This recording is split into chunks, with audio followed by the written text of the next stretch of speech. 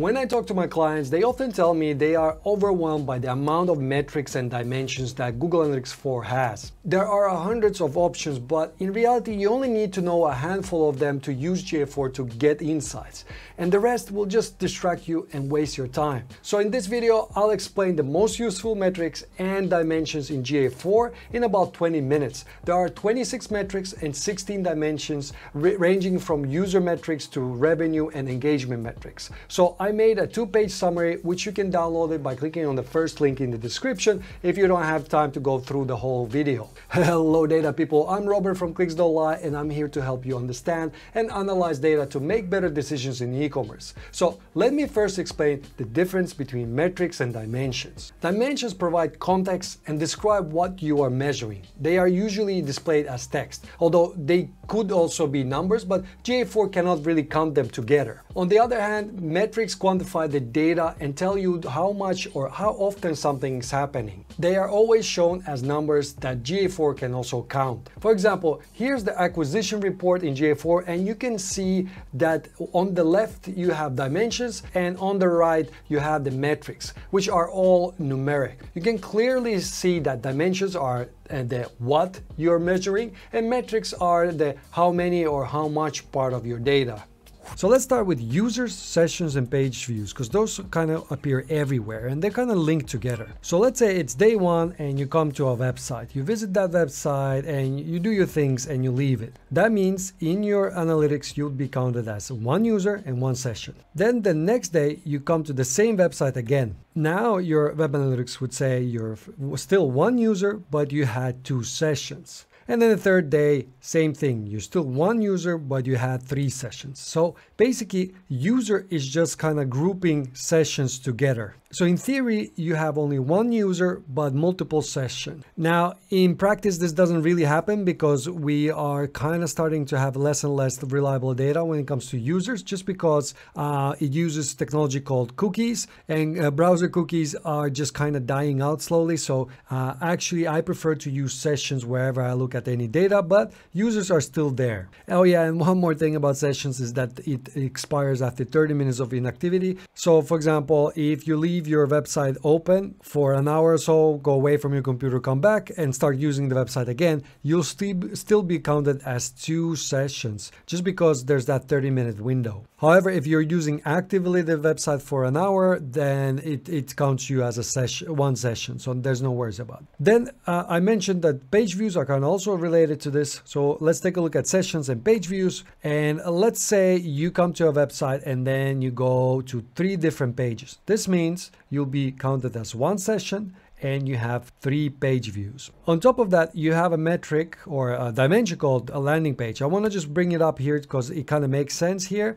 You see that the page that you visited first becomes your landing page. So for example, if you go to a website, you visit the home, then you visit the product page, and then you go to the cart, you are counted as, in the landing page report, you'll be counted as one home visit. However, if you go to pages and screens report, you'll be counted as 3 different pages. So one for homepage, one for product page, and one for cart. So landing page is your first page of your session.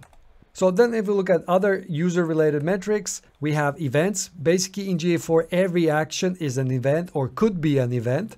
User interactions on your site or app can include page views, clicks, form submissions, video plays, scroll depth, time on page, and so on. There's just so many of them, and you could create your own if you want to. And then you have the returning user. Basically, those are the people that return to your site. So it's not their first visit, but it's second or more. However, this is pretty unreliable nowadays just because it's also based on cookies, which are going away. So I would really avoid using it right now. And the same thing goes for new users, which is basically users that are the first time on your website. Again, not so reliable just because browser cookies expire on Safari in 7 days. So it's not that useful. And then you have active users, and this is any user who has engaged session. You'll see active user used in some of the reports. If you're ever wondering, it just means that. Well, you might be wondering, well, what's engaged session? Well, that's what we gotta look at next is engagement metrics. And these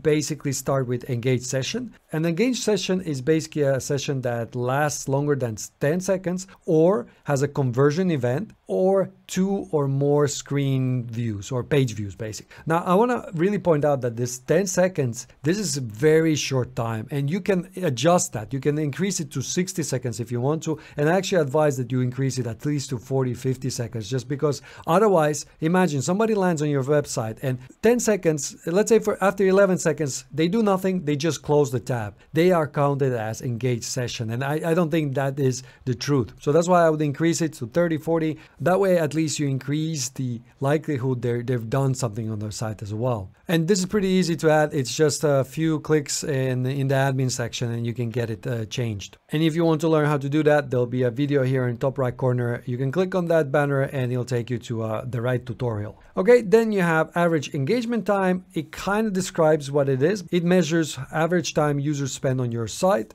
and the higher time just indicates that people are more interested in your content, especially if it's an article. The longer time they spend on it, the more they're kind of engaged with it. You could also try to calculate the average time people would take to read the whole article, and then look at this average engagement time. If it's close to that time that people would read, then you can assume more and more people are actually reading through almost whole article. And then you have engagement rate, which is percentage of engaged sessions out of all your sessions. So the higher the better it is, but as I mentioned, you need to adjust that engaged session, otherwise this is a little bit too good to be true. I'll definitely increase that from 10 seconds to more than 40 seconds. Then you can get a bit more, that way you can get a bit of more truthful picture of your engagement on your site. And then in the old Google Analytics, we used to have bounce rate, and it's again appearing in the GA4, and basically this is the percentage of non-engaged sessions, and it's the opposite of engagement rate. So the higher rate means users are leaving your site without engaging with any of your content. So let me show you a few examples. Here's a report. This is the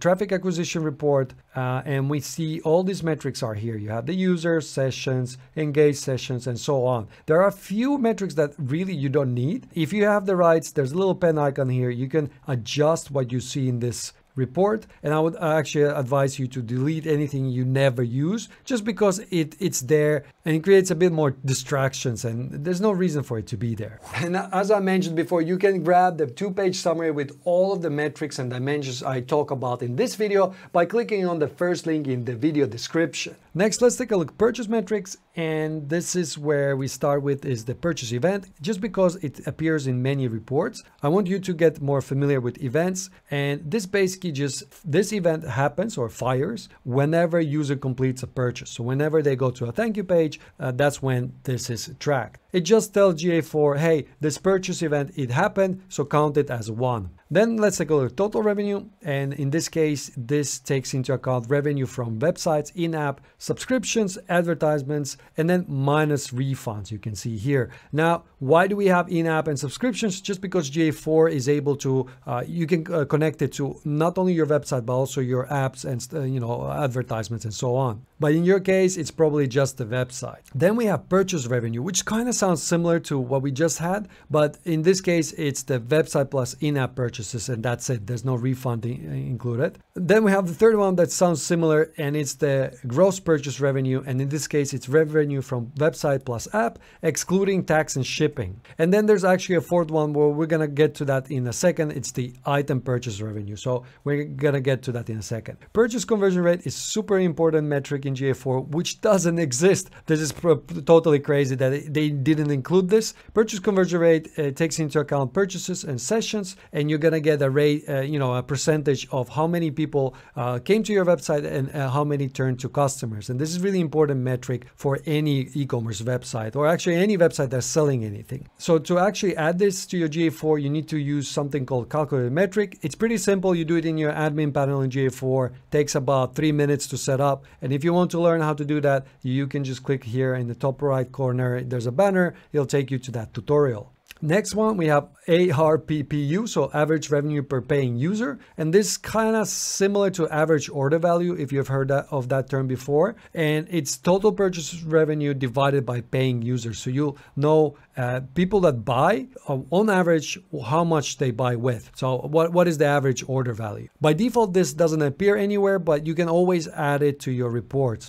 Then we have average purchase revenue per user, and it's similar to average order value, but in this case, we're looking at all the users, not only those that bought, but all the users. So we're looking at total purchase revenue divided by, well, all users, it should say. And actually, if you look at e-commerce, this is a value that combines average order value and conversion rate. You can see it here. And why is it important? Well, sometimes you improve your website and you increase conversion rate, but then you decrease your average order value. So is it better for your website or not? Well, average purchase revenue would tell you that. And it's really important overall metric to track on your website, because you want to not only convert more people, but you also want to sell with higher average order. Then we have order coupon, and this simply tracks the promo or coupon codes used with your purchase and how many times it's used and so on. So if you take a look at the revenue metrics, if you come to monetization and here an overview, for example, you can see total revenue, purchase revenue.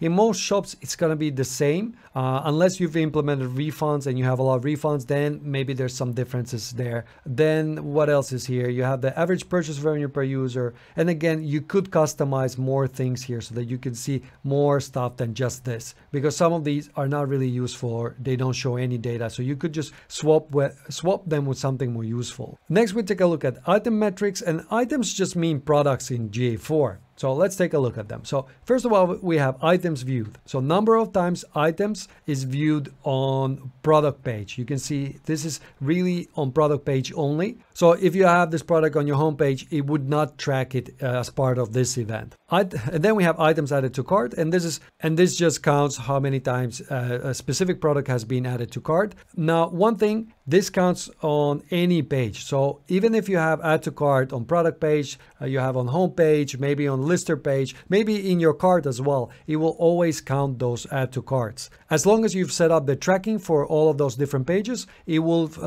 count them in the GA4 dashboard. Then we have items purchased, and this really kind of explains itself in the name, but different from other revenue metrics as it's per item, so it's per product. Then we have item revenue and total revenue, and the difference is just that the item revenue is from individual items or for individual items, and the total revenue is for all of them together, right? And unfortunately, you can't always combine item metrics with total metrics. So if you're looking at item name with how many times it's been added to a cart, you're probably not going to be able to add the total revenue to each of those items, because GA4 is not able to count that. That's why you need to pair the item metrics with item dimensions, which we're going to kind of cover a bit later as well in this video. Then we have items viewed in list, and this is just the number of times items are viewed on a lister page. So the list is same as lister page in GA4. However, I've seen many of my clients tracking this really badly just because it's pretty hard to track correctly. So let me show you an example. Why is it so hard? So here I have a lister page and I have some products here. And if I start scrolling, let's say I'm scrolling and I see this hoodie. Now, in a perfect world, every time a new product comes into view, that's sent to GA4 as a item list view. But in reality, most companies do not do that. So whenever you load this page, it actually just says, all of these products that are on this page, okay, let's send all those products to GA4 as they've been viewed in the list. And you can see that that's going to create very skewed numbers, especially for products that are a little bit lower on the page, because a lot of people will never see this hoodie, but still it's being tracked as if it has been viewed. And this will just give you skewed numbers and you can't trust them in this case. So if you do this implementation, if you have any influence, then make sure that anytime the product shows up, only then you fire that event. Then we also have items list click, and this is number of times items are clicked on a lister page. So that's pretty simple to track. Then we have custom metrics. I just want to mention that you can create this yourself. However, this is not the most used feature in GA4, and most people would use the custom dimension over a custom metrics. I'm going to get to that in a second. And as an example, for custom metrics, you could use something like count form submissions. But again, most of my clients use custom dimensions. And speaking of dimensions, let's dive into these guys, because this is where it gets a little bit more interesting because you can really customize these. Let's start by discussing two types of dimensions. There's the session and then there's the first user. The session shows data specific to that session, whereas first user shows data of the user's first time on your site. So again, if the person comes many times on your site, in sessions, it will just show you the latest sessions information, whereas with first user, it will always show whatever happened in the first session. I hope that makes sense. So personally, I prefer to use sessions just because it's more reliable, and